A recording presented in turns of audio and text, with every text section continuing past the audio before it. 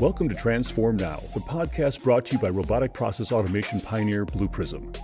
Digital transformation has the potential to reshape the way companies service their customers, engage their employees, and manage their operations. Whether you're looking to develop strategies, tactics, and best practices to positively impact the future of work, or you're curious to learn how other companies have successfully navigated their digital transformation programs, then this podcast is for you.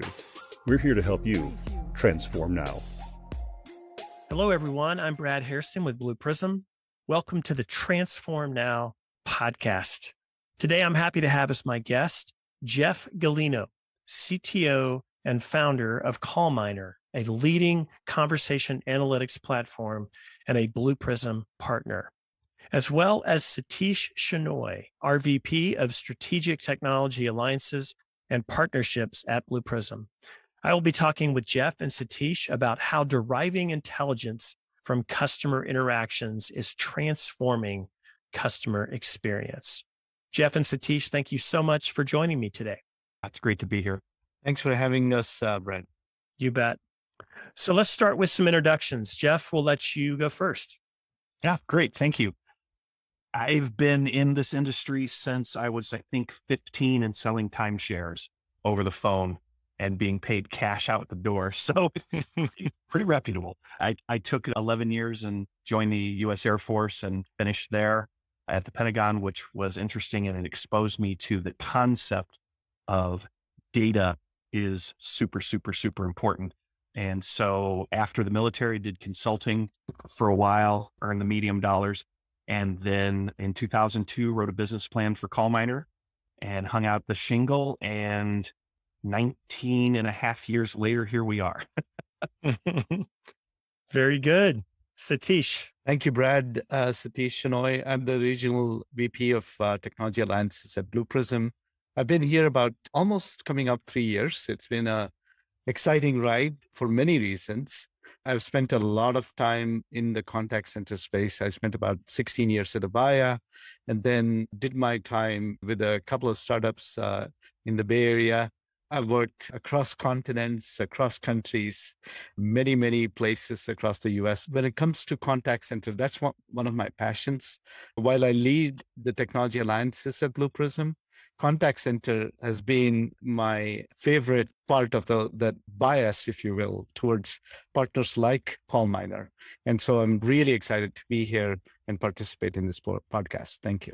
Excellent. And you left out the most important part, Satish, that you're a new Texan. You've migrated to the great state of Texas. Yes. I can't believe you didn't mention that.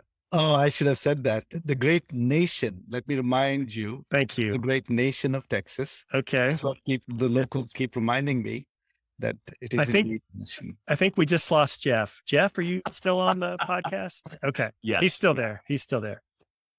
So gentlemen, as we continue our 3-part podcast series on automating the contact center, today we're turning our attention toward the importance of understanding the end customer more effectively so that we can help them have the best possible experience across all communication channels. Technology is certainly paving the way toward doing this in a more innovative way with AI and machine learning thrown into the mix. And so that brings us to CallMiner, who Blue Prism has added to our Technology Alliance Partnership Program. So Jeff, for those listeners who are not familiar with CallMiner, can you please tell us a bit more about your company? Sure. Thank you. Appreciate the opportunity. CallMiner has been originally in the speech analytics market, which we called call mining in our day. Sorry. For, like I said, about 19 and a half years, really helped create the category.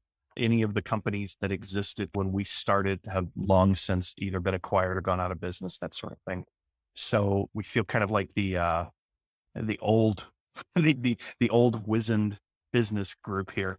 But the reality is that it's coming more into the fore, probably in the past 4 or 5 years, where it's gone from just a pure luxury item to something that's a little bit more required, demanded, that sort of thing. So what is CallMiner? What do we do? To make it very simple, we started in voice, but we now do omni. So any communication, any interaction between a customer, an enterprise, and their end customers, we're interested in understanding the context behind those communications so that we can do things like trigger digital workers, so that we can do things like provide scoring to help improve agent performance, so that we can help people close sales more quickly, help with patient experiences, product and branding experiences. All of those can be I believe, very well measured.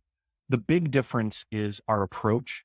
I think when we first started, this approach was very differentiating, and I think we just kind of continue here, is that we mine every word said and how it's said, and then put it in the database and go at it. So we can do at the call or contact level all the way to what happened in this center in the past week. Why did we have that spike? It's really meant to be an informational intelligence tool that gets its data from conversation, spoken word, typed word, that sort of thing. A lot of people, I think, view the whole conversational intelligence space as just sentiment plus a little bit more. But I'll be honest with you, in something as complex as a call, sentiment's interesting in the moment you say it.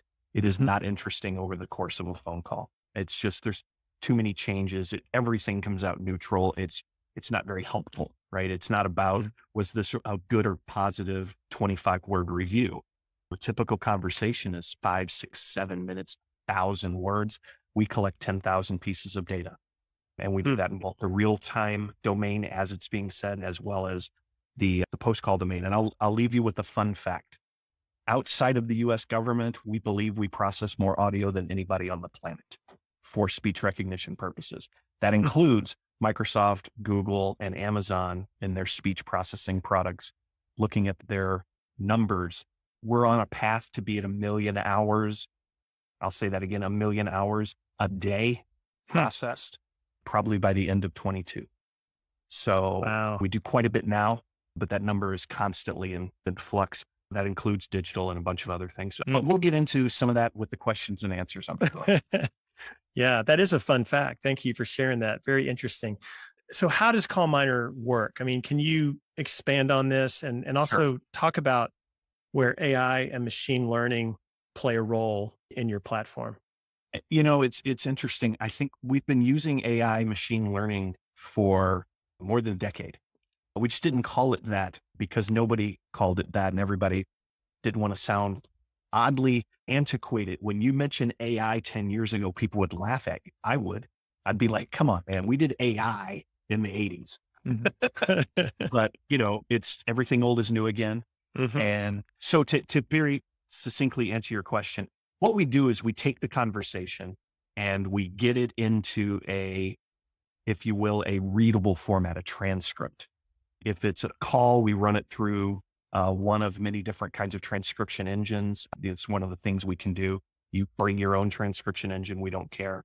But if it's in another text format, we basically put them all in a similar format, and then we start enriching them layer by layer. So the first thing you do is you say, I have 1,100 words in this call. That's too many. If I wrote all that down, it would look silly. So tell me the best thing that happened. Yeah, doesn't really work that way, but I'll tell you the 20 to 50 topics of conversation. Oh, wow. So you can tell me, yeah, you had a good greeting and branding and opening. Here were the procedures you talked about. Here's how you authenticate it. Here was the first sale attempt and the rebuttal and the no. And then here's how you got to yes. And then we went through the process of whatever, you know, actually paying for it and then exiting. And that might be a simple sales call. Then you think about a patient experience call where you have diagnosis and even small talk, bedside manner stuff, where you review medications and pharmaceuticals, jump into the world of just help desk. Hi, I just got this new device and I don't know how to send this thing to my mother.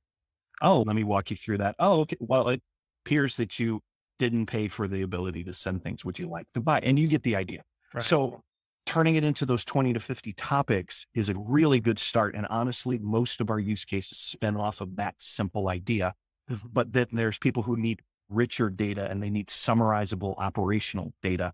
And so if I know these things did or didn't happen during a call, I can create a mathematical score out of that. I can say that's a 5 on a scale of 1 to 10. for experience. But the agent did a really great job, even if the customer was unhappy, and they'd get a 9 out of 10. But there's a risk that this customer is going to churn, and we're going to call that the churn score. And that you get a 62 out of 125. That doesn't matter to us. Their scores, and then they can be aggregate. Oh, we took 50 calls from this agent today, and their average score was a 92, but the area that they continuously need improvement in is X. So maybe it's empathy, maybe it's something like understanding this procedure or going to this base correctly. Right. So when you think about what our platform does, it provides all of these enrichment services for conversation. And this is where a lot of people get hung up. They think, oh, well, what do I need then? I need a transcript and some NLP and I'm good to go. And the reality is most NLP doesn't work against spoken conversation because we don't speak the way we write. We don't punctuate. And there's things that can add that later, but they're adding it with the same kind of modeling that the NLP is added from it. So it doesn't really add a lot of richness to the data. And in fact, when we started this, 19 years ago, speech recognition was hot garbage. And I say that with all love and respect, right? A good transcript was 50% accurate. Think about that for 50%. But if you're seeing 50,000 transcripts a day, and that represents, let's say, I don't know, 500 hours of conversation, 1,000 hours of conversation. That means I have 500 hours of valid statements. And the errors are predictable because it came from a prediction engine. So it's predictable how it gets it wrong. And so you can still blend all that. And with a high degree of accuracy, I'm talking in the 80s and 90s, say, this is what they talked about, and here's how we did. So roll all that together. That's what the platform's about. And then it becomes a scaling, management, integration, API led, all the other things that once you get into the enterprise space, you realize, oh, I can't just take a transcript and throw some NLP at it. As easy as that sounds, I'm not going to do that 150,000 times a day for 7 years of back data, which is what people want. So that's what we do in a nutshell. And I apologize when I say it out loud, I'm like, that's a lot of stuff, but that's the reality of any enterprise platform. I'm sure in Blue Prism, you don't even use the word bot because it's not bots, right? They're digital workers on a platform with shared services. And so all of those same kind of things apply. Speech recognition is one of the deepest examples of machine learned behavior. And a lot of what we do stems from those same kinds of learning models, what we call CLP, conversational language programming and practices. It's all the way through it. I mean, to saying, hey, this person's likely to churn, that could be the result of a prediction done through a model. It could be the result of just a simple score, which by the way, is still a modeling process. But more than likely it's a combination of those and many external factors all brought into those models. So it's not traditional chatbot as people think of AI, right? But there's a heck of a lot of it under the covers doing real work for people, saving them effort. Excellent. So Satish, let's talk about what it was that prompted Blue Prism to pursue a partnership with CallMiner. How do they address a big front office issue that we consistently see in the industry? Yeah, let me give a little bit of context and a background as to what led us to speaking with CallMiner and prioritizing them. So as you know, Brad, we have been in the back office for a long time, but the biggest opportunity right now is in the front office of the contact center. So as we approached our customers to talk about automation in the contact center, obviously, a lot of these customers are going through contact center transformation as they want to react and respond to their customers to personalize at scale and provide a better customer experience. And in order to do that, Blue Prism can do that more effectively if there is a nice ecosystem of contact center partners. Because the reality in the contact center is it's not a monolithical solution. It's a group of vendors that typically provide the entire solution. If you think about the core of the contact center, somebody else provides the solution. Maybe the desktop belongs to Salesforce or somebody else. And then you have CallMiner that is a leader in this sentiment and analytics space. So clearly, CallMiner, we considered as one of the partners that we really needed to engage with. And it so happened that they reached out to us, which was phenomenal because we did identify them. And one big problem we are trying to solve, especially if you put it in the COVID context, is businesses are trying to solve for delivering a better customer experience, even as the traffic in their contact centers increase COVID and post-COVID, right? So these agents that are trying to understand what the customer is asking for and provide that quickly without swivel chair, without trying to go to these backend systems and kind of take their attention away from that customer. We wanted to help these businesses avoid all that. And so make the agent experience better, resulting in a much more superior customer experience. End of the day, that's the problem we are trying to solve, right? CallMiner can provide an analysis and a customer sentiment that can trigger digital workers to go get some work done.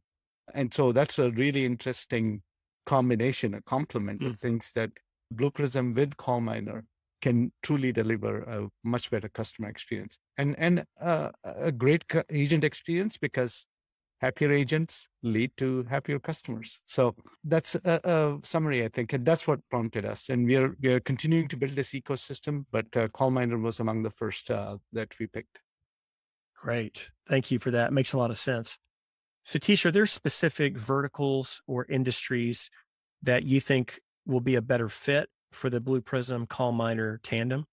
Yeah, the nice thing is if you go to the CallMiner website or you look at what they do, some of the industries are very common. Most of them, I would say, are very common to what Blue Prism does, right? Whether it is healthcare or financial services, you can go down that list of industries that CallMiner is in. Blue Prism, as you know, Brad, we have huge presence in a number of industries. If you look at the kind of value we can provide, there are two themes that emerge. And I'll ask Jeff to chime in at the right time because he and his team have been a big part of figuring out that joint value prop. And so if you, back to those two themes I was talking about, one theme is during a call, real time, I'm getting analytics about that customer that's called in. What can I do to make that customer experience better? And automation and digital workers can play a big role in that, in conjunction with what we know the customer wants real time. So that's one area, right? The second area is post call. There is also a ton of things we can do. 80 to 90% of the actions the agent has to take. You have the analytics from the call from CallMiner. We know what some of the actions coming out of the call are. So we can automate some of those actions and really reduce what the agent specifically has to manually do to follow up with that customer post-call, right? So I'll take those two themes. Now, if you apply it to industries, let's take a hospitality use case. The husband calls in because the wife is sick, wants to cancel the reservation. What is the COVID policy? So the agent is dealing with a number of different things. Can the agent delegate that work to the digital workers so that policy can be pulled up so they're in compliance with the policy the agent is, and the customer gets their issue resolved quickly, right? So that's one. For the post-call analytics use case, if you think about something like healthcare, right? There are a number of things that an agent would need to follow up after a call with a patient, let's say. Again, these digital workers can play a big role for the agent to manually delegate that work and get work done. Jeff, would you add anything else from your viewpoint? Yeah, I think that a lot of companies are on a journey of automation right now. And I think that the two of us together play an important role there. Back in the day when we would talk about what's the whole purpose of adding analytics to a phone system, as simple as that. And it was because there's a lot of mundane things that agents have to deal with. And if we're able to identify the mundanity and then automate it over time, as we build up more digital workers to do some of these mundane tasks, what we find is that the worker gets a lot more experience and they get a lot happier because they're not dealing with, I'll change your address, turn it off and on again, that kind of thing. Rather, they're in there really being knowledge workers, skill workers, and solving people's problems. They're dealing with an insurance fraud claim and not dealing with a change of address, something like that. The ultimate goal, like I said, we're on a journey, is that most of this, I will never believe it'll be all. There's always the desire for the personal touch for humans. But let's be honest with ourselves. There's going to be a high degree of automation in the contact center, which is itself a product of automation, right? If you think about it, we don't take calls at our desks anymore, right? That's what a call center is for. It's industrialized. And so this idea that we're going to continue to industrialize and automate so that effectively the digital workers are handling a significant portion of this. And the customer might not even be aware of it because they're speaking, we're listening, we're coaxing responses. The digital workers are doing work and giving us data to respond to. And if it gets too much, you just slide a human in. And the worker might even say, hang on a second, I'm going to escalate you. And then bam, they're talking to a human and their experience is good because the escalation happened not because of them per se, but because of their challenge, their issue. So I think that's the beauty of this. We're not working to put ourselves out of a job. We're working to put that mundane agent out of a job. And I know that sounds harsh, but the reality is most of those are transitory workers anyway. And the people that want to be there and they want to deal with challenges and deal with escalations and things like that. So I think absolutely this is a great marriage of those two kinds of ecosystems. The one thing I will add is while we get rid of the mundane tasks that the agent has to do, we also can almost democratize the agent experience. What I mean by that is you take away some of the complexity and you don't want super agents in that sense, right? That are really good at the backend systems. They should be super agents in handling customers so much and solving the problem quickly because the customers are not calling in to talk to agents. They're calling in to get their issue addressed, right? So with that in mind, you want super agents that can solve customer problems. You don't want to build super agents that are great at SAP and no offense to could not agree more.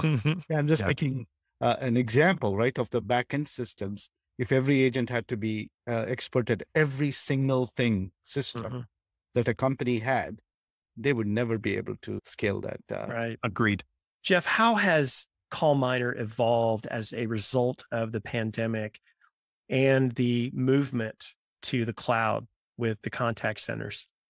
We have been preparing for the quote unquote digital transformation wave to hit, but the result was not what I think anybody expected. I think people expected that we would automate and become more automated, much less focused on voice, much more focused on apps and chat. And when we put ourselves in a situation where we had to be digital immediately, the value of the various channels for solving different kinds of problems became evident. And we've actually seen a growth, not only in voice, but we have actually seen voice grow. We've seen other channels grow in different kind of orthogonal ways so that if like the balance check at my bank, nobody calls for that anymore, right? This forced them to figure that part of the system out with the app. Now that said, people will still call for mundane things because they want that human connection. They want to actually talk to another person. And so from that perspective, it just accelerated our digital adoption, if you will, strategy, but it didn't at the expense of voice and some of the other channels. This need to understand, are people doing their job when I cannot put my physical eyeballs on them, which sounds gross as I say that, has forced us to provide a lot of behavioral feedback. Are they busy? Are they engaged? Are they constantly talking about, oh, the system's running slow, hang on. And then you go to screen capture and find out they're on Instagram or they're TikToking or something. You're like, no, that's not good. But it's not meant necessarily to be a big brother as much as it is, hey, how can I continue to enable these people? How can I continue to make it a good experience? And when you combine that with the great resignation of 2021, it's no joke. You want to start retaining these people because to your point, Satish, I'm not looking for that SAP expert. I am looking for that customer experience expert. And they know who they are and they know what they're worth, and they're starting to demand and move on. And it's not enough to get a low paying entry level job doing this. And so we're seeing a huge impact for that. And quite honestly, because of that desire to understand what people are saying in a remote setting, business has been booming. Great. Satish, you have shared a few use cases, but are there any others that you want to highlight, examples of how CallMiner and Blue Prism are better together? Happy to. If you think about healthcare, if there's care coordination for the patient or KYC type use cases in financial services, or in telcos, you have a storm surge or hurricane or whatever expected. How do you provide more capacity while keeping the customer experience whole, right? So these are some of the use cases I can think of right away where we can work together to provide a much better customer experience while also enabling a better agent experience in order to make that happen. It's interesting because I think once people can open up to the possibility of, hey, I have this work that I need done by call center agent, and I want to be able to trigger that in as automated a fashion as possible. But I also need to be sure that it's the right thing to do at the right time, because false positives are a very bad thing in a customer service environment. Yep. And so the marriage of these two, why this is better together, to use your phrase, is because we're focused and have put all of our time, attention, dollars, research, all of that in making sure that we're getting the right information.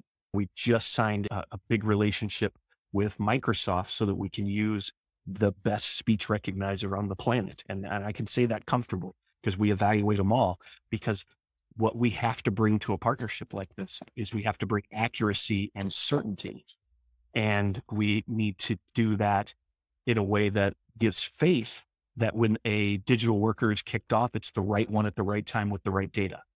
And so I have faith that when I hand it to a digital worker, that it's going to get done. It's going to take care of itself. I'm going to get back a result that allows the agent to be communicated to the agent, or frankly, even other workers, to get things done. So that trust that we're both experts is the only way this works, because we're starting to see some analytics companies that also claim automation on the back end.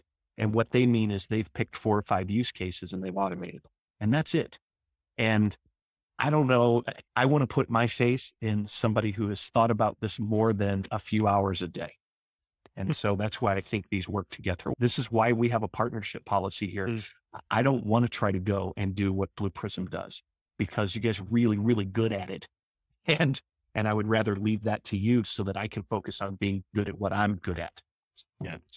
And as you were saying it, Jeff, I was thinking about one of the use cases we had looked at around regulatory compliance, right? You're talking about the digital worker, the trust, and the digital worker doesn't make mistakes. Once you train the digital worker to do something, the trainer might make a mistake because they have trained the digital worker to do something which was probably not correct from a process standpoint, but the digital worker can follow every single instruction down to the word. And so when it comes to compliance, for example, regulatory compliance, you need reliability like that. You need trust like that, especially in a contact centers, because errors can be expensive, can reduce the customer satisfaction because they have to keep coming back and calling into the call center multiple times to get the same problem fixed. And every time they're getting more angrier. So, well, and it's very, very expensive. I think people underestimate how expensive a phone call is, how expensive even a chat session is. And they think, oh, well, that's basically free. I've already paid for that. But the reality is, if they have to call back, did you pay for that too? But you're gonna. So reducing those errors is huge from a cost, just a pure cost perspective. A customer of ours actually said this recently. They used to get hundreds of errors a day, and every single error was so expensive for them. So when we said, oh, we have reduced the average handle time by 80%, they said, that's great. It's profound. We appreciate it. But what is really beneficial to us as a business is the number of human errors that you've taken out. Yeah. So absolutely. Great point. Jeff, we've talked a lot about customer experience and how CallMiner can help contact centers deal with customers more effectively. How does CallMiner also help internal functions such as marketing and product management? Could you touch on that? Sure. The whole idea of product experience, brand experience, market experience, those sorts of things, those come from the same set of data. If you think about most feedback is what's called solicited feedback. You guys probably received a survey today, right? It feels like I get a survey every day. But in a 10-minute phone call or 10-minute chat or email with somebody, I typically will talk about more than just the pure, here's my question, here's the answer, here's the question, here's the answer. And I'll give you a quick example of that kind of touches on both of these. Let's say I call the local carrier. We call them and I say, hey, I want to order the latest iPhone 13 Extra Pro Max double camera. And they're like, oh, okay, great. And we go through the process. And at some point I go, hey, can I get that in blood red? I really like devices I can find because my furniture, my couch, my desk, everything's black. And I put a black phone on it and I can't find it. And the agent stares off into space and goes, no, it only comes in rose gold and silver. And they're like, oh, well, that's a bummer. And then the agent goes, well, but we've partnered with OtterBox, it's customers, and they sell this amazing case that is absolutely the color you're looking for. Can I add that to your order? Great. Yeah, let's do that. Now, easy example. Why does the product team care? Right? They care for a couple of reasons, right? They're like, oh, okay, they asked for a feature because color is a feature that we don't have. And guess what? We're hearing red and yellow, I'm making that one up, as the two most requested colors we don't service. Product is definitely going to want to know that. So is marketing, right? Because now the next Apple ad shows a flippy whippy phone and it's in a red case. And so they call. And then marketing's like, hey, we have that Spiff sponsorship going on with OtterBox. This is great. We're able to deal with a product defect, because that's really what that is, right? If you want to think about it that way, or product request, through servicing the customer and keeping them happy. So you can imagine any kind of defect mention, any kind of desire, or even just saying, man, I love the fact that you guys give me rollover minutes. It bums me out. I can't use them when I go to Canada. And the agent's like, well, you can use them if you go to Canada, you just have to sign up for this thing. It's that kind of interactivity with the product team effectively and with the marketing team that helps the agents in a lot of cases know what they need to do. Now, when you apply that across a digital worker, same kind of thing, because the agent might not even know about the OtterBox case, right? But there's a digital worker that can go into that knowledge base and bring me back everything of relevance to the iPhone and color red. And the first thing is goes, hey, this is the most requested color. Here's a case, here's a case, here's a case. And you're authorized a 20% discount because they asked during a sale. And that's the kind of digital stuff that I don't want to have to try to program that in. I'd much rather have that digital worker give me that information back so that we can convey it to the agent. Well, this conversation analytics area is so fascinating. And both of you, Jeff and Satish, have really explained well how bringing Blue Prism and CallMiner together can really be a compelling solution in the contact center. So let me just thank both of you for your time today. It's been really fun talking with you about this topic, and I wish you both the best. Be well. Thanks, guys. Thank you both. Yeah, thanks. Cheers. Bye. Thanks for tuning in to Transform Now. For more insightful discussions on digital transformation and more, check out our podcast channel where you'll find all of our previous episodes. To make sure you never miss an episode, subscribe to the show on your favorite podcast player. And if you like what you heard, please leave us a review. For more information about digital transformation and the future of work, check out blueprism.com to learn how Blue Prism's digital workforce is enabling enterprise transformation now.